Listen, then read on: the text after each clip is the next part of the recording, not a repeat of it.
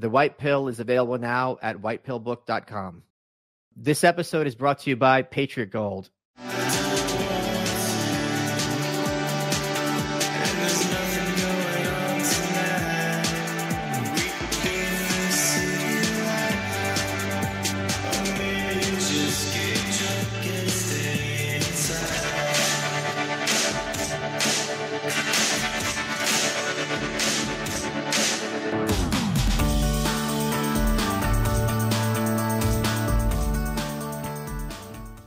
Good afternoon, Michael Malice here. Let that be your welcome for the next hour. This is going to be an extremely special and important episode, in my opinion. We have with us Gabe Shipton. He is Julian Assange's brother. He's the producer of the film Ithaca, which tells the story of Julian's political imprisonment through the eyes of his wife and their shared dad. Gabe, you're in Australia right now, correct? Yeah, that's right, Michael. It's good to be with you this morning. So I have a lot of questions to discuss. I personally made it a point not to do my homework for this episode because, in my opinion, and I don't think it's really a controversial one, your brother Julian Assange is probably the biggest political prisoner on earth today. There is an enormous amount of disinformation and misinformation about him in the media. In my view, and I don't think this is controversial either, this is by design. There's very much an attempt to muddy the waters to make it seem like there's some ambiguity about what he's being put through and what he's being accused of. In my view, there is not much ambiguity there at all. He's being treated far worse than people who have literally been caught murdering, fingerprints on film and so on and so forth. And the conditions he's under are less than ideal, less than civilized, to put it mildly. One of the things, I'm sure on some level, there's a part of you that is sick of answering the same questions over and over.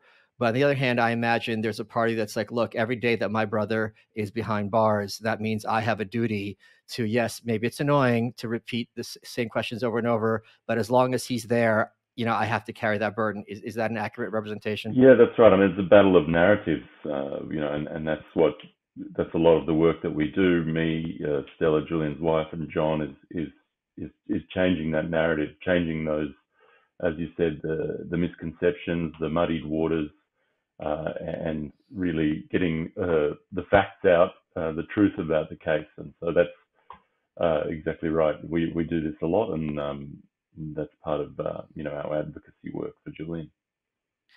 So I'm going to repeat the narrative that Karen believes, and here's the other thing that drives me crazy. And before we get to that, the same corporate journalists who have meltdowns if Taylor Lorenz has a nasty tweet directed at her on Twitter seem to have little concern, and regard that as an affront to the First Amendment, seem to have little concern about your brother being incarcerated in an embassy for years without literal sunlight, then dragged out forcibly and put behind bars.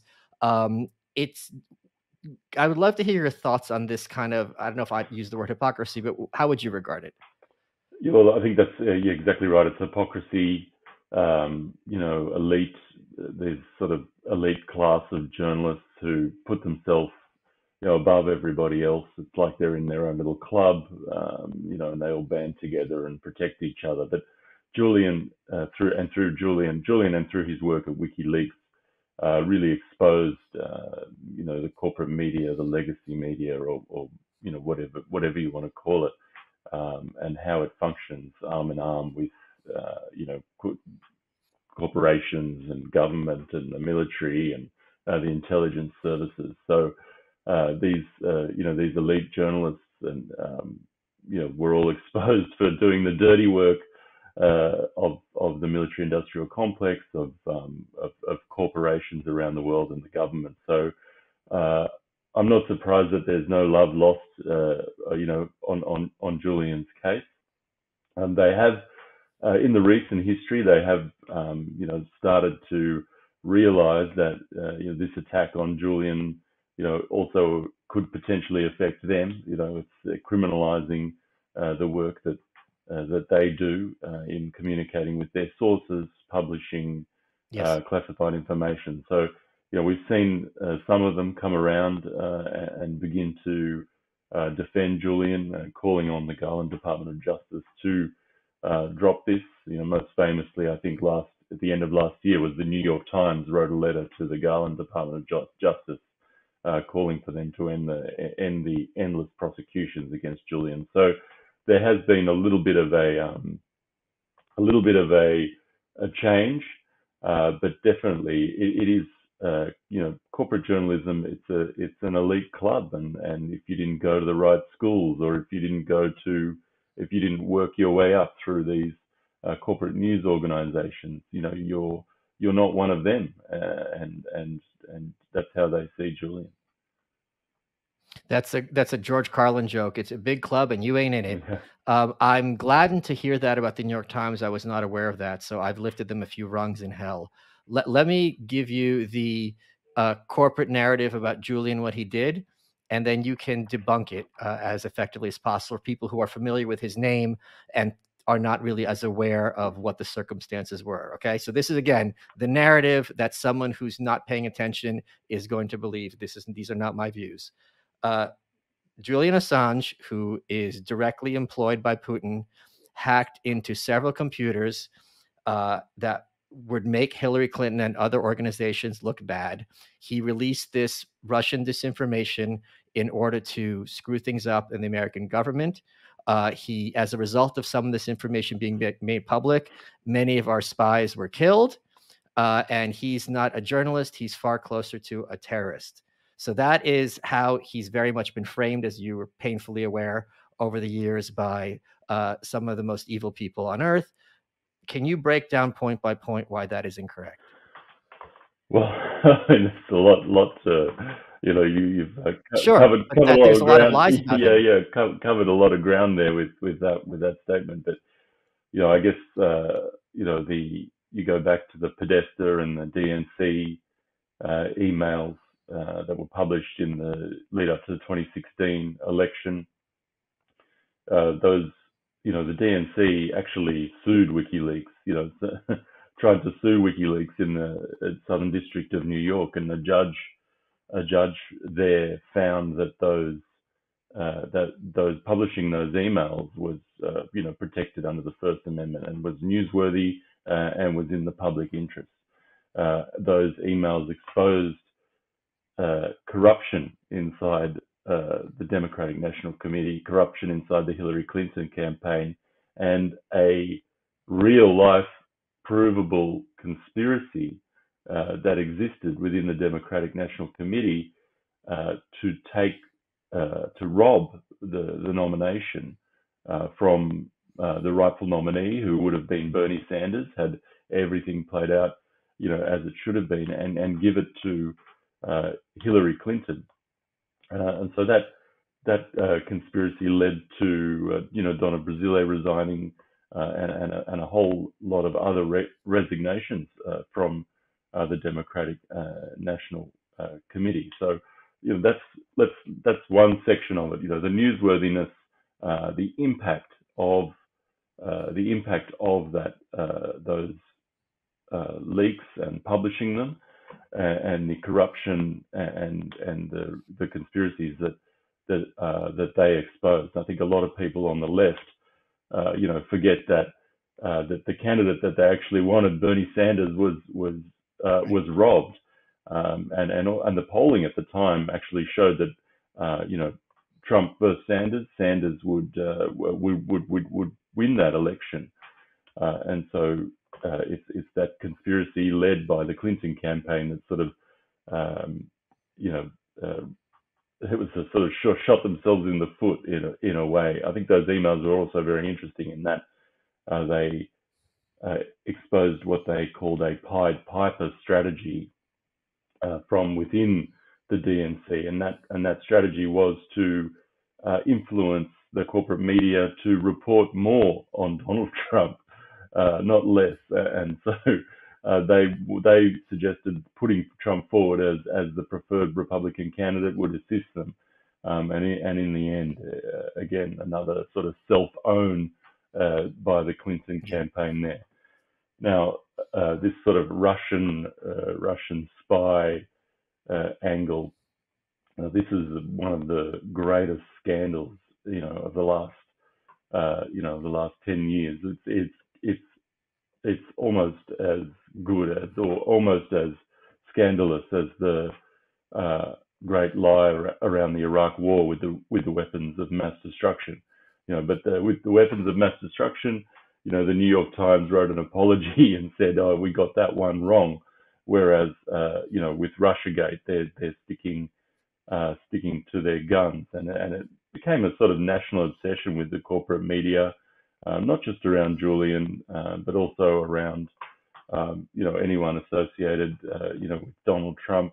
They all became. May I make one point? Yes. I had this tweet where I said, for these types of people, the McCarthy era is both the worst era of American history and the one most necessary to emulate. So it's just I was born in the Soviet Union, by the way. It's just brazen, like, oh my God, this is horrible, what we put these people through. And now, Nancy Pelosi is freely calling Mitch McConnell, who I have no love for, let me assure you, as Moscow Mitch, head of this, the Senate Majority Leader. So the brazenness with which people can be ascribed to not only just being favorable to Russia, but literally being under Putin's employ with literally no evidence other than they're doing things I don't like. In any other context, we regard it as "have you no shame, sir," and things of that nature. Yeah, and I think there's a lot of a lot of writing on this, and that goes all the way back to the Steele dossier, which has shown to be totally fabricated, and then that was planted into the media, and it just became this sort of obsession over the last however many years since 2016, really. And Julian got caught up in that, and most recently there was Roger Stone's court case where he's essentially exonerated of having any connection to Russia or any connection to WikiLeaks. Even the Mueller report, which was originally released redacted, and then the unredacted version exonerated WikiLeaks and Julian of having any sort of conspiracy or any connection to Russia. The Durham report essentially did the same thing, exonerating WikiLeaks and Julian from any of these sort of ties to Russia or Putin. It's totally a total fabrication that was used to smear Julian and to really reduce his constituency, because he had a lot of support on the left, a lot of support among Democrats for his work exposing the war crimes around the Yeah. Iraq War, and really this RussiaGate narrative, this Putin puppet narrative, was used to reduce that constituency and make this prosecution against him more palatable for his previous supporters. Folks, when you dress good, you will look good, you will feel good. And I want to talk to you about Rhone, Rhone. Men's closets were due for radical reinvention, and Rhone stepped up to the challenge. Their commuter collection is the most comfortable, breathable, and flexible set of products known to man. And here's why. Rhone helps you get ready for any occasion with their commuter collection. It's got the world's most comfortable pants, dress shirts, quarter zips, and polos. You don't have to worry about what to wear when you have the Rhone commuter collection. And their comfortable four-way stretch fabric provides breathability and flexibility. You can be free to enjoy what life throws your way, from your commute to work to your 18 holes of golf. It's time to feel confident without the hassle with Rhone's wrinkle release technology. Wrinkles disappear as you stretch and wear the products. It's that easy. And hey, with their Gold Fusion anti-odor technology, you'll smell fresh and clean all day long. And on top of that, Rhone is 100% machine washable. Ditch the dry cleaner altogether. It looks good, it feels good, and it makes you look like you're stylish. The commuter collection can get you through any workday and straight into whatever comes next. Head to Rhone.com/malice. Use promo code malice, 20% off. That's 20% off your entire order when you head to RHONE.com/malice and use code malice. It's time to find your corner office comfort with Rhone. Hey guys, did you know that your temperature at night can have one of the greatest impacts on your sleep quality? And if you wake up too hot or too cold, then I recommend you check out Miracle Made's bed sheets. They're inspired by NASA, and Miracle Made uses silver-infused fabrics and makes temperature-regulated bedding so you can sleep at the perfect temperature all night long. They're thermoregulating, designed to keep you at the perfect temperature. You get better sleep every night. Infused with silver, the sheets are. They prevent up to 99.7% of bacterial growth. They stay cleaner and fresher 3 times longer. No more gross odors. I know a little bit about that. Miracle sheets are luxuriously comfortable without the high price tag for other luxury brands. Feel as nice, if not nicer, than bed sheets used by some five-star hotels. Stop sleeping in bacteria, which can clog your pores, which causes breakouts and acne. Sleep clean with Miracle. Here's what you got to do. Go to trymiracle.com/malice to try Miracle Made sheets today. And if you're buying them for yourself as a gift for a loved one, if you order today, you can save over 40%. And if you use code MALICE at checkout, you get 3 free towels and save another 20%. Here's the kicker. Miracle is so confident in their product, it's backed with a 30-day money-back guarantee. So if you aren't 100% satisfied, you get a full refund. So upgrade your sleep with Miracle Made. Go to trymiracle.com/malice. Use code MALICE. Get your 3-piece towel set for free and save over 40% off. Again, that's trymiracle.com/malice to treat yourself. Thank you, Miracle Made, for sponsoring this episode. Let's get back to the show. Let's 2 other points that are just lies about him in the press that I obviously want to hear from your mouth. One is that he was a hacker who hacked information that he had no right to possess. Well, I mean, that's WikiLeaks has it's never been prosecuted for hacking. It's never there's never been any sort of charges laid for that sort of activity. There was part of this current indictment. There was an attempt in the indictment to paint Julian, as a hacker, and the only person the FBI and the Department of Justice could find was a convicted fraudster, convicted pedophile, who was willing to give a witness statement on the record in exchange for immunity. He is an Icelandic man, Torderson, and this man actually was a volunteer at WikiLeaks until he got caught embezzling donated funds, and Julian had to fire him. He since got those 2 convictions I talked about and was offered this immunity. And now recently, Torderson, maybe I think a year ago, Torderson recanted these statements about Julian. Wow. And said, look, I lied to get this immunity. So this part of the indictment is just, is crumbling apart, this sort of narrative that, Julian was a hacker and these documents were hacked. It's just a non-starter. And that being said, none of WikiLeaks has 100% authenticity record. There's never been any document published, any information published that's been put into question of its authenticity. So I think that really speaks for itself, that that information is in the public interest, is authentic and newsworthy. And so I think once you look back on that and say, well, does the public deserve to know this information, regardless of where it came from? I think that's the sort of how this sort of info and these revelations should be looked at through that lens, rather than where they came from. I think often there's always this attempt to sully the source, whether it's a government employee or whether it's been hacked information, so the information becomes less worthy, when in fact it's probably the most important and the most revealing information is the information that's stolen, either by a government employee or by someone else. What about this idea that the government has a right to decide what people can and can't know, and the First Amendment doesn't apply to information that the government has decided for itself should be kept secret, and WikiLeaks violated that? Well, I mean, I think this information has been, the information that WikiLeaks published has been reported on by every single major newspaper in the world. It is interesting to people. It is newsworthy. It is in the public interest, and the proof of that is that it's been reported, so widely. Julian's had more scoops than any other newspaper anywhere, around the world. I mean, if it wasn't in the public interest, if it wasn't important information, then you wouldn't see that. I mean, this is a sort of an institutional mindset to cover up your Yeah. own crimes, to cover up your own corruption, or even just your own mistakes, stupid mistakes that you make. These institutions have this nature that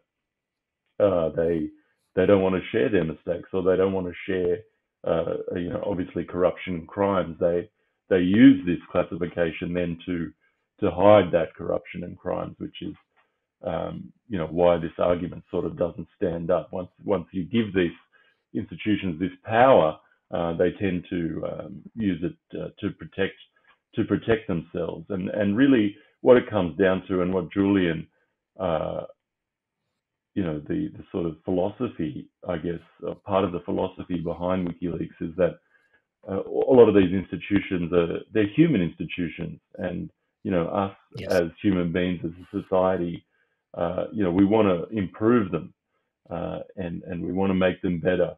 And so sharing this information and being transparent with the mistakes that are made or the crimes that are committed is the only way that we can truly make these institutions more effective, and able to serve us as citizens of any country, uh, make them serve us better. It kind of comes down to, if the people knew what we were doing, they wouldn't trust us. And it's like, yeah, that's your problem, not the people's Yeah, problem. that's right. The other big argument is, as a result of WikiLeaks, a lot of American assets were personally killed as a result of this information being made public. Is there any truth to that claim? No, none at all. And this is probably one of the most repeated lines by Secretary Blinken was in Australia just 2 weeks ago, and he repeated these lies, just to the media in front of the Australian Foreign Minister, who just said to him that the Australian people wanted Julian Assange to be free, and he responded with this line that's saying, Julian, put lives in danger, caused harm to U.S. Military personnel and defence personnel, and he repeated these lies. So if you go back to the Chelsea Manning being the leaker of the information that Julian is charged, with publishing, that in the Chelsea Manning trial, the Obama administration actually spent, over $10 million searching for people who were harmed by this release of this information. And it was the next General Carr, who made the statements to the court at the time, saying that they couldn't find anybody. They couldn't find anybody who was physically harmed or killed due to the release of this information. And in fact, I would say that this information actually saved lives. It led to the end of to the withdrawal of American troops in Iraq. It led to the end of that war, and so I would argue that this information actually saved American lives, saved countless lives in Iraq and around the world, through these releases. Led to regime changes throughout the Middle East during the Arab Spring, and different events like that. So I would argue that this information actually benefited people and saved lives, rather than what the DOJ is claiming, which is a total fiction. It also speaks to the fact that how cavalierly things are marked as classified and higher levels of classification. Because if you would think, okay, I there's an enormous asymmetry in American public discourse that the public has a right to know. So if you're going to keep something from the public, you better have a darn good reason why this should be kept private. This is the case even legal cases. Like, you go through this. You're suing somebody. Our dirty laundry is going to be out there because the public has a right to know, even if they're not a party to the case. So one would think that, okay, all this stuff's classified. It's being made public. People are going to be decapitated, kidnapped left and right. The fact that none of that happened speaks to the fact that this classification system was not meant to actually protect people from harm or grievous injury or even worse. It was just there if people cover their ass and to not have any kind of accountability to the general public, something which to this day enrages them, that they have to be held accountable or justify their actions. And we're told every day here in the States that the job of journalists is to speak truth to power, hold powerful elites accountable. Like, we're the ones who hold your feet to the fire. Caitlin Collins had this quote, I think it was Caitlin Collins, about how journalists like firefighters rushing towards the fire. In my opinion, they're arsonists, so they're going to the fire to see what the mess that they started. But again, this is a great example of the fact that there's almost a pathological lack of intellectual curiosity and curiosity about facts in the media class. Otherwise, they'd be all over themselves with this stuff and wouldn't let up about all these myriad questions that these emails and other sorted telegrams and telegraphs have laid bare. Yeah, I think, and what's interesting about WikiLeaks and the way Julian worked was he sort of dragged these corporate media entities kicking and screaming into publishing this information, which they didn't like at all. It was embarrassing to them because they'd taken opposing positions previously. So the way that WikiLeaks worked and that this sort of concept of scientific journalism that Julian spoke a lot about, was a way of exposing these journalists, and of course they don't like being exposed, so they came along and published alongside WikiLeaks a lot of this information, because otherwise they would have been totally embarrassed and exposed exactly for what they are, as you said. Let's talk a bit about the turmoil that he went through as a result of years. So he was trapped in an embassy in London. How long was his captivity in that embassy? 7 years 7 years. So if he was he not also like stuck to like literally one room? If he left that embassy, which is sovereign soil of another nation, there was no question, obviously, that he was going to be arrested. There were warrants out for his arrest. How many countries at that point wanted his scalp? Well, so there was an international arrest warrant that was around, but during the time in the embassy, we knew there was like what they call a sealed indictment that had existed for quite a long time, and so that exists. The sealed indictment existed, and that was sort of revealed in a hiccup at the DOJ when they copy pasted some information into another indictment. Oh, wow. Yeah, and so it was revealed that sealed indictment had existed for a very long time. But he was wanted for breach of bail in the United Kingdom. When he did go into the Ecuadorian embassy and the Ecuadorians gave him asylum, it wasn't for breach of bail charge, but for what they knew was coming, this unprecedented Espionage Act prosecution, and the asylum was given for that reason, that the Ecuadorians knew that he would eventually be wanted and taken to the United States, so they gave him asylum in their embassy. He had police stationed right outside the door. There's 2 entries to the embassy, and they had police stationed outside the door for many years. You had plainclothes grab teams that would sit in cars outside the embassy.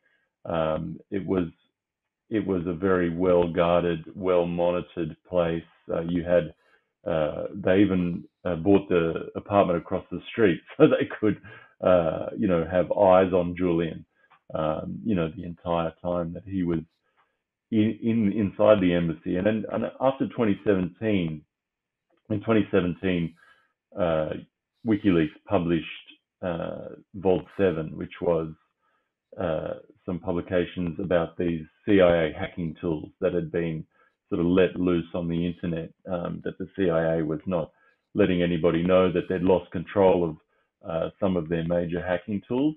And WikiLeaks exposed that these hacking tools were on the loose, and what they could actually do, for instance, hacking into people's Samsung televisions, turning them into listening devices, the hacking procedure for all types of mobile phones and different things like that. And at that time, Mike Pompeo came out and said that Wikileaks was a non-state hostile intelligence service.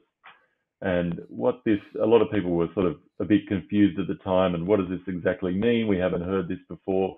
But what it meant, what this statement meant, was that the CIA could begin clandestine operations against WikiLeaks, similar to what they would do against other government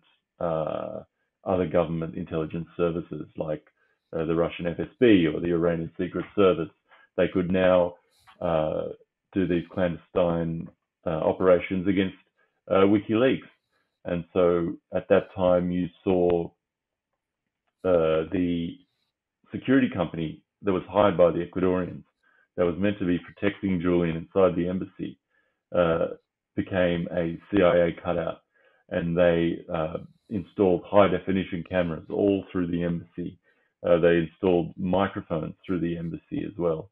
And these footage and these listening devices, that information was taken back to the United States every 15 days by the CEO of that security company. And this has all been reported. There was I think a 6,000 word investigation done by 3 reporters in Washington that cited over 30 intelligence sources that said yes, there were plans within the CIA not just to spy on Julian, but there were plots to kidnap Julian that made it as high as the White House, and also plans to murder him that were within the CIA. And then you had these leakers from within that security company. There's actually an ongoing court case in Spain that has summoned Mike Pompeo. Obviously, he's not going to go there. Yeah. But there's an ongoing court case which is prosecuting the CEO of the security company, and a lot of the evidence they have is from people within this security company who leaked all this information. And that's why you can go online and you can see footage of Julian. You can see footage of Glenn Greenwald going to see Julian inside the embassy. Footage of Julian's lawyers visiting him. You can see Pamela Anderson's mobile phone, the insides of her mobile phone when she went to visit Julian, and they opened it up and took pictures and wrote down the information that was inside the mobile phone, and then sent that back to the intelligence services. So it's absolutely shocking and incredible, what happened in that embassy. That essentially the embassy turned into a CIA black site that was in the middle of London. So that 7-year stay, although at the beginning Julian had quite a lot of freedoms inside that embassy, he could have visitors coming and going, and it was quite a rich intellectual life for him at that time. After 2017, it really turned into a prison and a very surveilled place.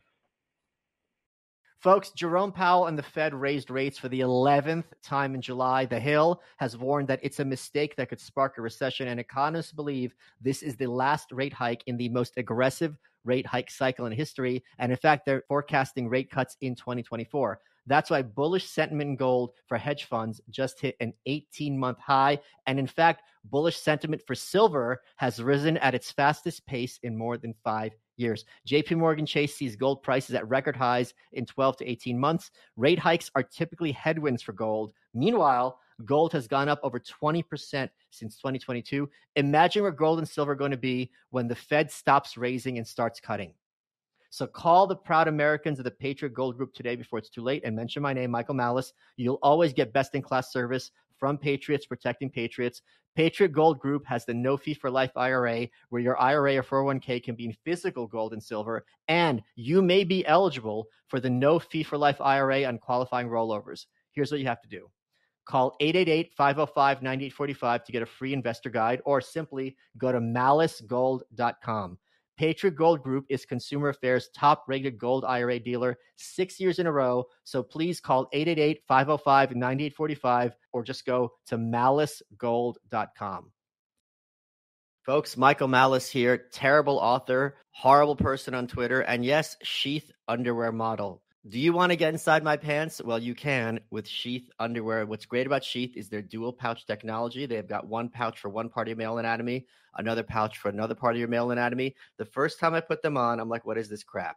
But then I realized these are the most comfortable underwear I've ever worn. I wear them every single day. It was developed by Bobby, who was an Iraq vet. So you know things get uncomfortable down there when you're in the desert. And I've designed my own pair. If you go to sheathunderwear.com and use promo code Malice, you get 20% off. And you could start one step closer to becoming an underwear model just like myself, but not as much of a terrible person like myself. Go to sheathunderwear.com, use promo code Malice, get 20% off today. What's great about this underwear is that it keeps you cool in the hot weather and it keeps you snug and secure in any situation. And there's something a little subversive about being like, let's say, on a date or a job interview and knowing that your underwear is cupping your you-know-what downstairs. Sheathunderwear.com, promo code Malice for 20% off. Let's get back to the show. What was your personal reaction when you first learned indisputably, I'm sure this was something you'd suspected previously, in writing that there is a CIA plot to kidnap and kill your brother? Yeah, look, I mean, at the time I wasn't really surprised, to be honest. Okay. Yeah, Julian's work and WikiLeaks' work has, always made those in power very fearful, and made them very afraid, and they have these tools at their disposal, and I wasn't really surprised that they'd go and try and figure out ways to use them against Julian. The CIA perfectly capable of killing journalists. I mean, there's that classic meme, right, where the CIA gives journalism awards and they're actually bullets with journalist names written on them. So yeah, I wasn't really surprised at all to find out that those plots existed. I was surprised that the sources actually confirmed them. That was quite surprising that the CIA was like leaking on itself, to journalists. I found that quite interesting, that there was some dysfunction and disagreement within the CIA about about these plots and whether that's what the agency was meant to be doing or what it was created for doing. I think there's still some very patriotic people within the CIA who they've taken an oath to defend the Constitution, and I think they take that very seriously. So I was surprised and sort of heartened to know that there are still some good people within the intelligence community in the United States. Yeah, one of the there's a lot of people I know who are very black-pilled, who think it's a wrap, freedom is gone, and so on and so forth. And the people who I would regard as the enemy class are going to have their way. And if they had their way, he would be dead. I mean, it's not even a question. This is absolutely what they wanted. And I think people also underestimate the nature of how what Hannah Arendt called the banality of evil in bureaucracies, and I'm thinking my last book, The White Pill, speaks on this with the end of the Cold War, where before he was elected president, I believe they brought Reagan as candidate into the bunker, and they're showing him kind of, how to retaliate if Russia throws nukes. And he's like, whoa, like, you want me to just press this and I'm just killing like more of the people than Hitler, like in seconds. And like your answers just have more and more missiles. Like and like, there's this kind of bureaucratic momentum. It's just like, you just keep piling on and no one stops, as thankfully some people at the CIA seem to do. It's like, hold on a second here, guys. Like, have we lost the plot? And it's actually kind of funny because at the same time, Gorbachev was walked through this, and there was this fear of Star Wars, which is Reagan's idea of having missiles from space shoot down nukes. And his colleagues were like, well, we'll just have a bunch of dummy missiles so they can't shoot them all down. And then we're going to make sure the nukes go through. And he's like, this isn't making it better that we're absolutely sure we're going to kill all life on Earth. You're making it worse. So it's very heartening to hear that there were still elements, even in an organization as what I regard as malevolent CIA, who still have a bit of their conscience and can publicly say, guys, this is wrong.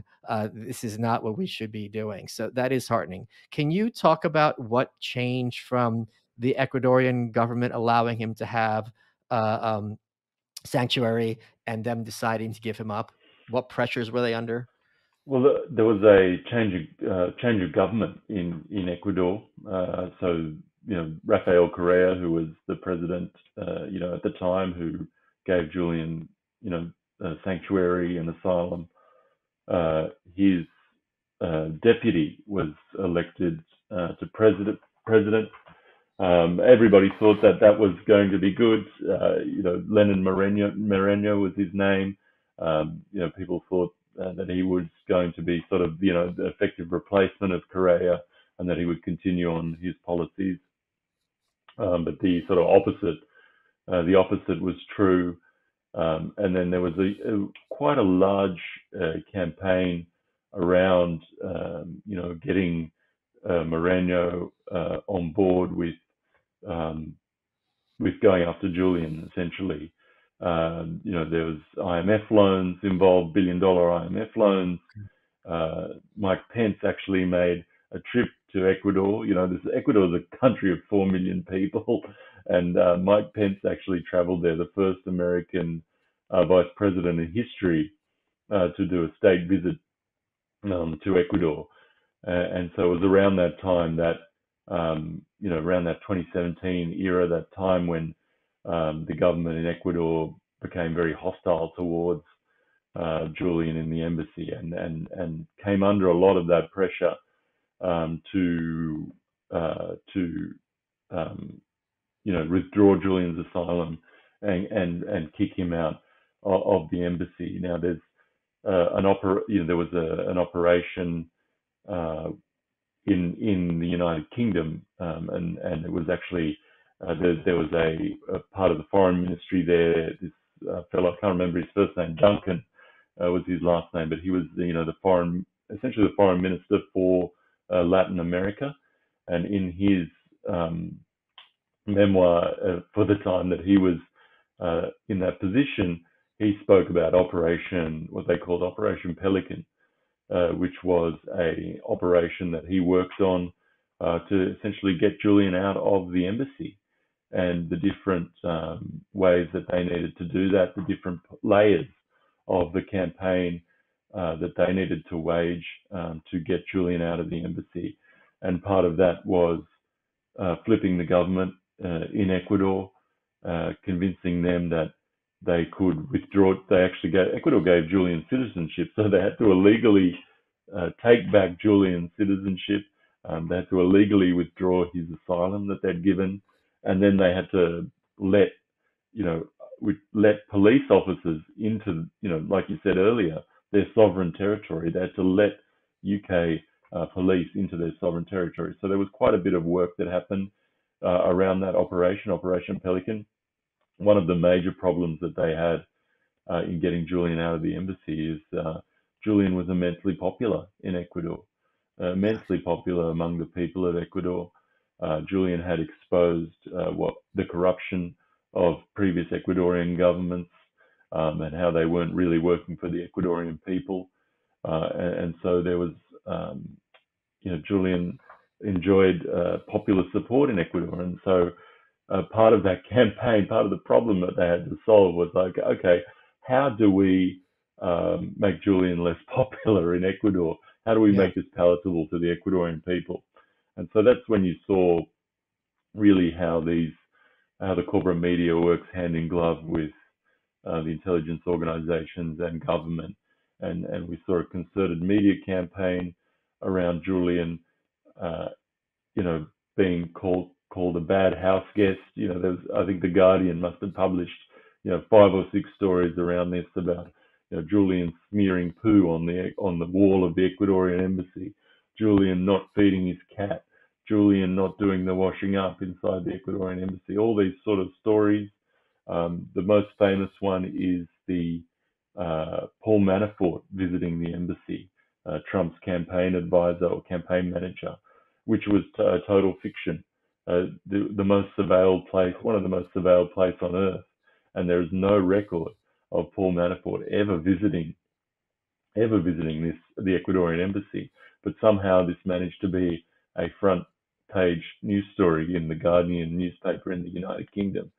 And that was part of this concerted effort, this Operation Pelican, to make it look like that Julian was, an unwanted house guest to the Ecuadorians, that he was, operating a sort of campaign influence operation from within the embassy, and that he should be ejected from there. So it was interesting and revealing that Duncan felt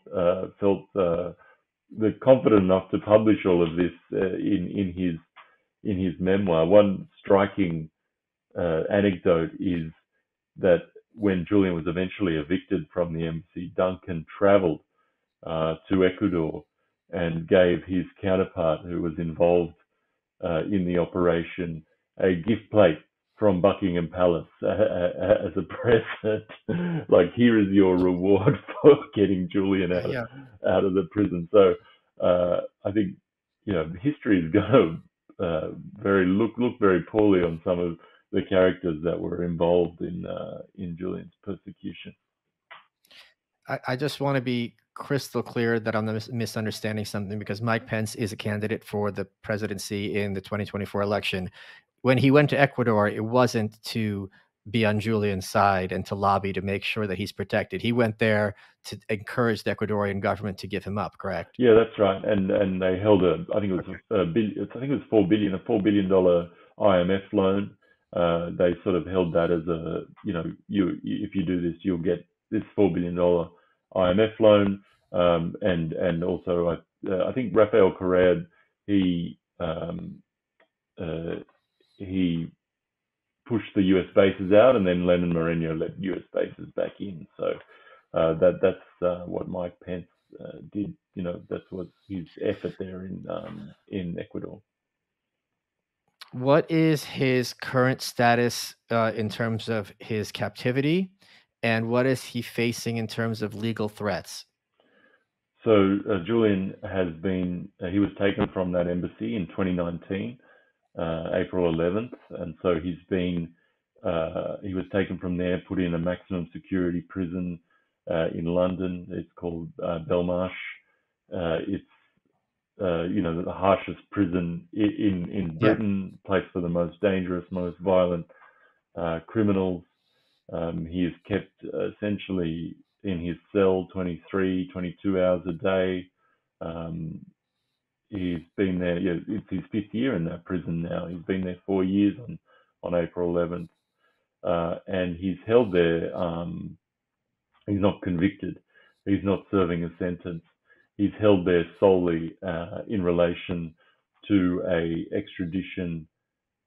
extradition request from the United States. The Department of Justice has charged Julian with 17 counts under the Espionage Act for publishing this information from the Chelsea Manning leaks. So that's Iraq war logs, Afghanistan war diaries, diplomatic cables set, the Guantanamo Bay detainee files. All that information is what Julian is charged with publishing, and actually just possessing that information is part of that Espionage Act prosecution. And so he's been fighting that for the last 4 years. He has one final avenue of appeal in the UK courts. He has submitted a 20-page application to appeal, and he is awaiting a hearing in front of 2 High Court judges. Now, that in that hearing, if those judges do not give leave to appeal or approve his application to appeal, they can extradite Julian within 24 hours, and that would extradite him. He would be put on a plane and taken to the Eastern District of Virginia, which is the where he's been charged with those Espionage Act charges. And that court's colloquially known as the Espionage Court. It's where all these Espionage Act prosecutions emanate from, and it is chosen for that reason. Is that it's 99.9% conviction rate. Its jury pool is drawn from military contractors, defense and intelligence services, which are all based around their family, friends. All the jury pool is drawn from that area, and it's for that very reason that that court is used as the place where these Espionage Act prosecutions emanate from. Now, it's a very contentious prosecution. It's a novel use of the Espionage Act to go after a publisher. It criminalizes, just retaining this information. Every newsroom in the United States has classified information in it. So under this prosecution, every single newsroom would be able to be prosecuted. It also criminalizes the source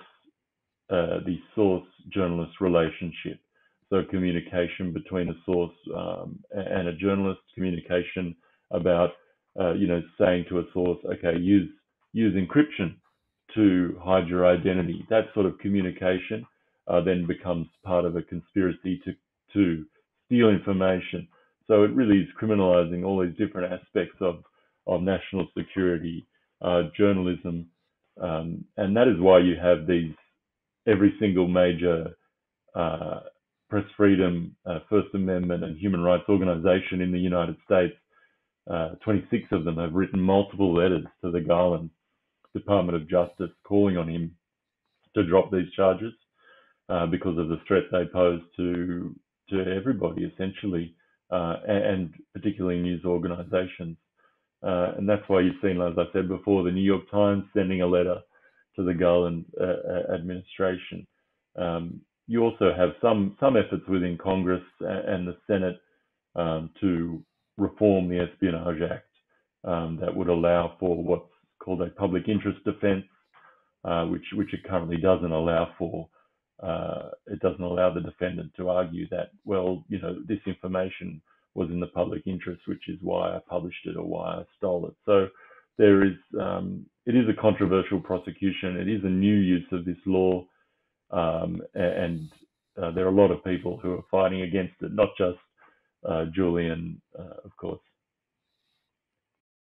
Folks, Your Welcome is brought to you by Progressive Insurance. And let's face it, sometimes multitasking can be overwhelming, like when your favorite podcast is playing and the person next to you is talking, your car fan is blasting, all while you're trying to find the perfect parking spot. But then again, sometimes multitasking is easy, like quoting with Progressive Insurance. They do the hard work of comparing rates so you can find a great rate that works for you, even if it's not with them. Give their nifty comparison tool a try. You might just find getting the rate and coverage you deserve is easy. All you need to do is visit Progressive's website to get a quote with all the coverages you want, like comprehensive, collision coverage, or personal injury protection. Then you'll see a Progressive direct rate, and their tool will provide options from other companies all lined up and ready to compare. So it's simple to choose the rate and coverages you like. Press play on comparing auto rates. Quote at progressive.com to join the over 29 million drivers who trust Progressive. Progressive Casualty Insurance Company affiliates. Comparison rates not available in all states or situations. Prices vary based on how you buy. Let's get back to the show. The UK and the US very famously have a so-called special relationship, and they work hand in glove on many, many issues. The Iraq War perhaps might be the most notorious example in recent years. Why is it taking so long to get this extradition? I would think this would just be a rubber stamp that the US snaps their fingers and Great Britain's just tripping over themselves to deliver whoever they want. Well, I think, the sort of purpose of this prosecution is being served if Julian is imprisoned indefinitely. It's sort of a signal to everybody right in the United Kingdom and overseas, anywhere, that the United States Department of Justice can reach in to your country and pluck you out and keep you in jail indefinitely if you publish this sort of information. So it's this sort of global, it's this extraterritorial application of US secrecy law, US espionage law on journalists anywhere around the world. And we often forget that, the United States has, for all its, the laws there protecting speech are very robust, and are sort of emulated all around the world. Julian often talked about that he wanted to export the First Amendment to Yeah. the rest of the world. The First Amendment, it doesn't exist in the United Kingdom. The media landscape there is very closed. They have what they call D notices, which is where all the news, they actually have a meeting where all the newspapers and the intelligence services get together on a monthly basis and decide what they're going to publish. Um, the United Kingdom, I think, is more than they're more than an equal partner in this prosecution of Julian Assange. If you look back to the Snowden archives or the Snowden files, the Guardian newspaper actually let MI5, MI6 inside their building and watched as they smashed up the computers and things that were storing this archive, back in 2014, 2015. So that's the sort of media landscape that exists in the United Kingdom. I believe they're more than equal partners in this, and it's in their interest as well to stop this sort of publishing and keep and set that example to everybody else that if you do this, you will be in our most secure, most harshest prison. But what I mean is, why are they not handing him over then for so long? Well, I think that, like I said, this example has been set. Okay. If Julian is extradited, I believe that, and I've spoken to a lot of people there that it, as soon as it touches down on U.S. soil, that's when the attention from the media there will be more focused. They'll be reporting on Okay. court Yeah. proceedings and things like that. So as long as Julian remains in prison, as long as the court case isn't proceeding, it's sort of done quietly in a way. Yeah. More Yeah. quietly for the administration, more quietly for the people who are pursuing this. The purpose is served. Julian's in prison indefinitely, Yeah. and they don't have to undergo the scrutiny that a prosecution in the Eastern District of Virginia would undergo. I mean, this case, Julian's case, is filled with criminality, and not on Julian's part, but on the Yeah. on You're the right. part You're of the right. people Yeah. who have been pursuing them. And I don't believe that they would want that sort of under the microscope, in any court. And I think that's why we're seeing now, a couple of days ago, we had comments from the US ambassador here in Australia, and she made comments that, the DOJ was open to a resolution in this case. So I think you see what we're sort of seeing is this, the Biden administration, they don't want this as something extra on their plate. They've got enough problems as it is with the Department of Justice at the moment. Having this You're right. case running out during an election cycle, I think could be very damaging for them. Which is why I think we're seeing this signalling from the State Department, from people like Carolyn Kennedy, that the DOJ is open to some sort of resolution. Yeah, you're absolutely right, because if he's on trial here, then you're going to automatically have the Republicans and conservatives who are just going to react to whatever Biden's for, and to have all of conservatism aligned with the New York Times in Julian's side, that is really going to be. I mean, I wouldn't want to go up against those two. I mean, the last time they teamed up, they got the Iraq War passed, right? Yeah. So it really becomes a formidable force to try to argue against. Why you trying to persecute someone who's already persecuted for years for publishing information that you knew was true at the time and has over the years only been demonstrated to be factual and honest, unlike most of the things coming out of many official agencies. What is his this is a tough question, but is he allowed phone calls with you? Is he allowed letters? Is he allowed visitors? Like, what's his state of mind, Yeah, as well, best you can say? I think that's one thing about the prison conditions in the United Kingdom. They are very harsh, but he is allowed visits. He gets 2 visits a week from his family. He's allowed to see his children. He has 2 young children that he Oh had in the gosh. Ecuadorian embassy with his wife Stella. So that's really his lifeline. That's what's keeping him Of alive. course, yes. Uh, and as harsh as those prison conditions are, he does get those small things that keep a connection going to the outside world. And even though, I talk about this case not being wanted in the United States, um, on its merits and on the criminality that's surrounding it. But at the centre, there's still this man, and how he would be treated if he is extradited. Yeah. And so that's why we're fighting this as well. That you know, fighting this tooth and nail, this extradition, because if he is extradited, he'll be lost into this prison system in the US. There's all these.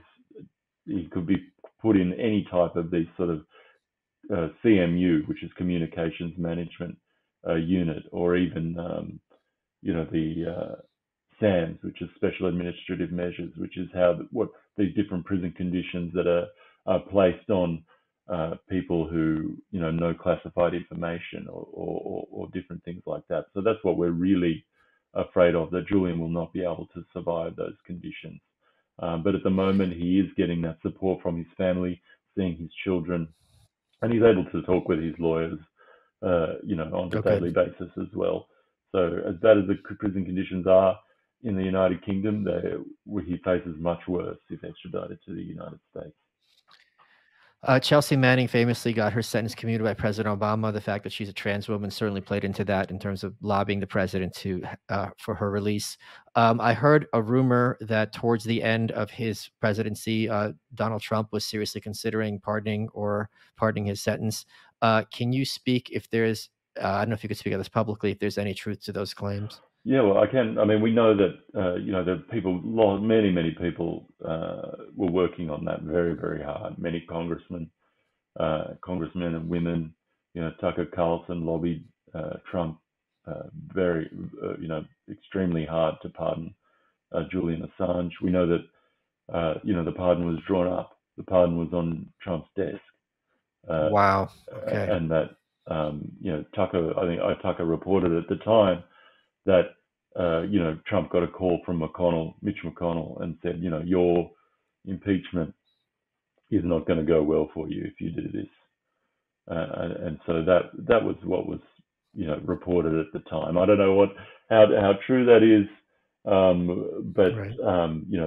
that was sort of reported at the time, that McConnell would give him a call, and that would say to him, look, you do this and your impeachment's not going to go well for you. But we know it was very close, and we know that those pardons were drawn up and ready to be signed, and there was a lot of back and forth from inside those who were pushing it, and inside, and those who were against it inside the Trump administration.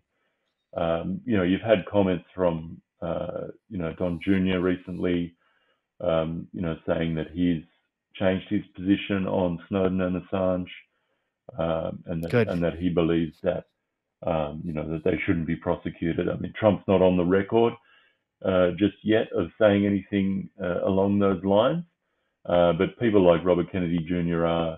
Vivek Ramaswamy is on the record saying that he would pardon Julian Assange, as well as people like from the left, like Marianne Williamson and Cornel West. All these sort of presidential hopefuls are seeing it as a vote winner, actually, to say that they'll come out and make a move towards transparency, because I think people, a lot of people are tired, particularly after the pandemic and what's coming out about that there's no transparency in government, and they need people like Julian Assange and Wikileaks to do that essential role that's part of democracy. Can you, off the top of your head, give us a list of who you would call? I'm sure you're going to forget some names of the good guys. Like, who are the big names in terms of journalists and politicians who have been fighting to free your brother? Well, Thomas Massey, Thomas Massey is a very strong, Yes. strong one. Rand Paul, Marjorie Taylor Greene, these are on the right. Paul Gosar, those are on the right. People like Ro Khanna. You have squad members like Rashida Tlaib, Ilhan Omar. They've all been very strong for Julian in the Congress. Not so many on the Democratic senator side. I know Bernie Sanders did speak out when it was a Trump prosecution, but has kept his mouth shut since Biden's been in office. You have reporters like Matt Taibbi, Glenn Greenwald, very, very supportive. There's a lot, and they're growing. They're growing. Magazines like Harper's, Forbes, all supportive publications who have been writing really good material on Julian. There's a great Harper's article that goes into all the smears, all the smears about Julian that we spoke about. And it's a really good read about the misconceptions around Julian and his prosecution over the years. So yeah, there's a lot of people doing great work on this. Consortium News, Joe Laurier, he's excellent as well. He's been on this case for many, many years. So there are many out there, Michael, including yourself, I suppose. So yeah, thank you very much. Tucker Carlson, I should mention as well. I mean, Tucker's been on this, from almost day one, reporting on this. The fact, it's very easy for us sitting on this side of the bars to try to encourage him to have hope, and you have to on some level. The fact that Carolyn Kennedy, who's the official U.S. ambassador to Australia, publicly said, like, we're going to work, we have the possibility of working toward negotiation. This woman is not some kind of loose cannon. I mean, this is a Kennedy. Like, she is a team player. She's a Democratic Party through and through. So she would not have floated that out there without someone in the Biden administration, in my opinion, telling her, hey, throw this out there. That to me is one of the most hopeful things about this case I've heard in years. And it just seems that, and on the other side of the aisle, if Trump's big redemption arc with his people is, this time I'm really going to take on the deep state, there's no better way to give the finger to the deep state than to pardon the man who exposed their depravity and malfeasance. And it's not just, corruption in the sense of, hey, I'm going to hire my brother and he's going to pay $5,000. We're going to pay him $5,000 for this toilet and everyone gets a cut. This is lies that cost hundreds of thousands of lives, destroyed entire nations. I mean, killed children. How many kids were killed, with no consequence? So I am very, very hopeful after I saw that article drop over the weekend that the ball is moving in the direction we would want it to. Yeah, I hope so too. And it's credit to all those people I mentioned, as well as campaigners all around the world have been, slaving away at this for years and years, and all the new people who have joined the advocacy as well. It's real credit to them that we've gotten to this point. And I think in this campaign you always say, you don't know what it's gonna take, what right. is the next action that's gonna that's going to really break this, but it can't exist without all the previous yes. work. So yeah, credit to all those people as well. How can people support Julian? In what ways the best way to support him, and how could they do so? Well, in the United States, you can go to AssangeDefense.org. It has actions that are taking place all across the country. If you want to get involved in direct action, you can join the mailing list that has updates that come out, weekly or monthly basis. You can also donate there, and AssangeDefense.org in the United States is the sort of center for the US campaign at the moment. Gabe, we're running out of time. What has been your favorite part of this interview? I mean, it's always refreshing to, I think, it's refreshing to speak to people who have an understanding of, the machinations of the corporate media and how all those things work, and being given an opportunity to work backwards through all the smears and things like that is always good to communicate to people. But yeah, I think you have a great understanding of the landscape and how things work there. So it's always good to talk to people like that. You are welcome.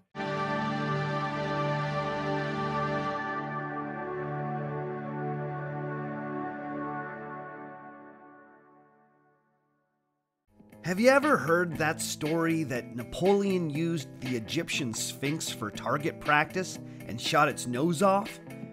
Or maybe you've heard that a French astrologer named Nostradamus correctly predicted nearly 500 years of human history.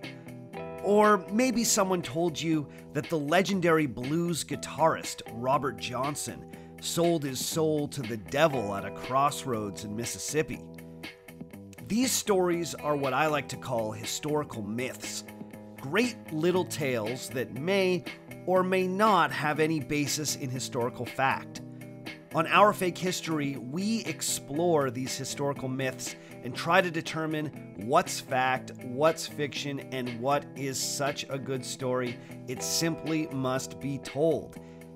If you dig stories about death-obsessed emperors, lost civilizations, desperate sieges, voodoo black magic, and famous historical figures you thought you knew, then Our Fake History might just be your new favorite podcast. If you dig it, then subscribe on Apple Podcasts, Spotify, Stitcher, or wherever you get your podcasts.